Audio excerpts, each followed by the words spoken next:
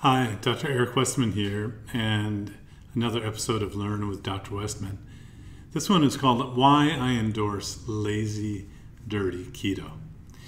Well, as you recall, I've been using and studying low-carb keto diets for about 20 years now, and I was teaching my patients here at Duke University, and an interesting thing changed. There was how should I say, explosion of the internet keto information. And while it's a great thing to get more and more people involved and aware of low-carb lifestyles, there have been some detriments that happened that kind of confused my patients and may confuse you. So if you think that keto diet has to be difficult, you have to calculate macros and use apps, you have to write down everything you eat, you have to buy expensive, fancy foods, guess again. So you don't have to do all that. You don't have to get coffee and put medium chain triglyceride oil in there. In fact, I'm going to do a Learn with Dr. Westman about all of the things that these oils can do to you, and of course lower your pocketbook size. So Lazy Dirty Keto is the name for what I've been teaching and recommending for about 20 years. So, and I learned recently that it's kind of looked down upon by people. I had no idea that telling people to eat burgers and steak and just eating real food was a bad thing. So let me explain what Lazy Dirty Keto is and what Internet Keto is.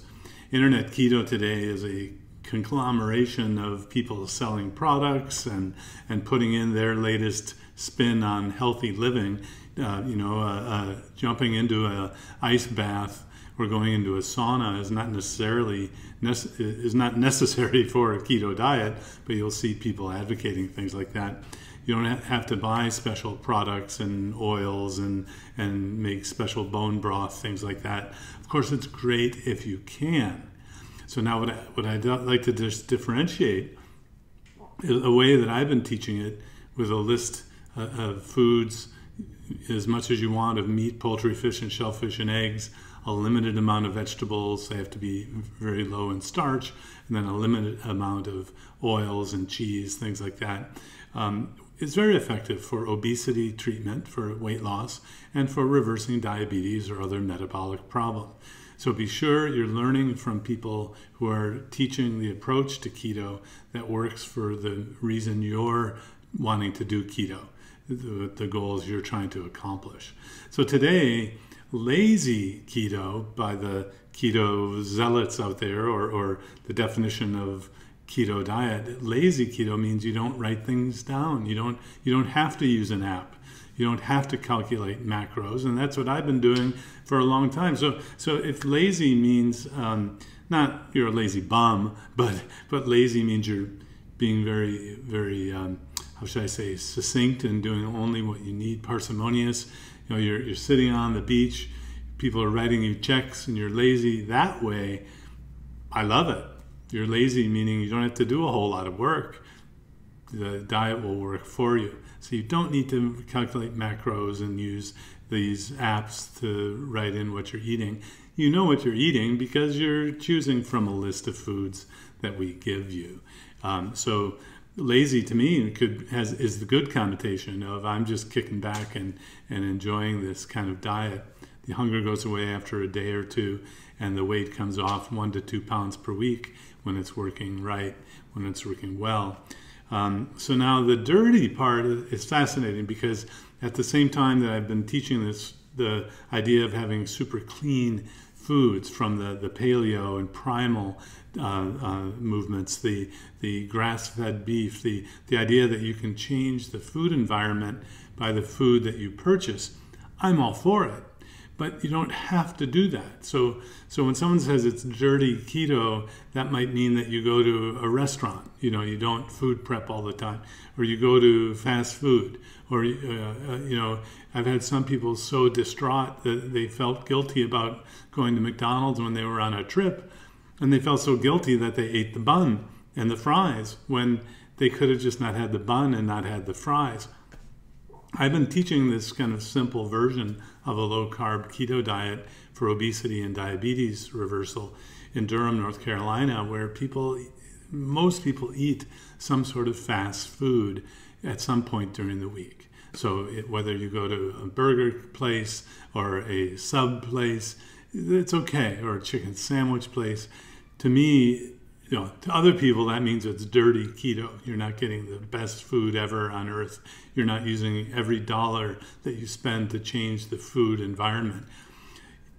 If I had to require people to do that, I could not meet my patients where they are today. The keto diet would be kind of an elitist sort of thing that only people who can afford the best foods, organic foods, the food at the farmer's market, or God forbid you didn't split a cow with your neighbor and know its name.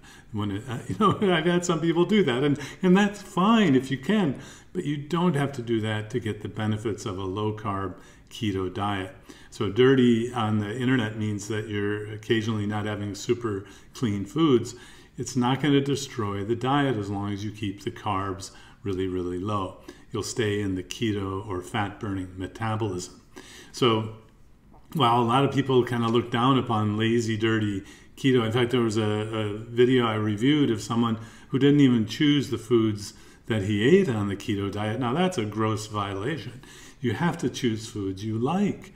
Don't eat foods you don't like. You're not going to stay with that very long. So this doctor that tried the keto diet just ate foods that were sent to him. They were in boxes and bags and cans. And no. Eat real food that you choose, as much as you want till you're comfortably full, because you're a fat burner. You're just not going to eat much when it's working right.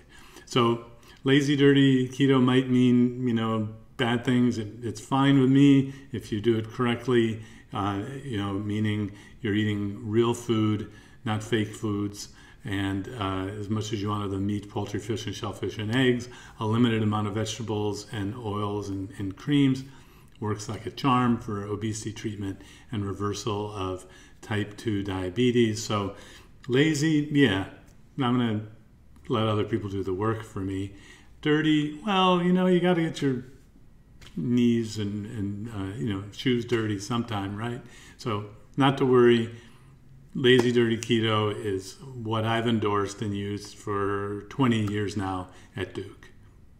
If you like the video, be sure to like, subscribe, and ring the notification bell. Also, see the description for a link for my free resource, 10 Tips for Starting Keto the Right Way.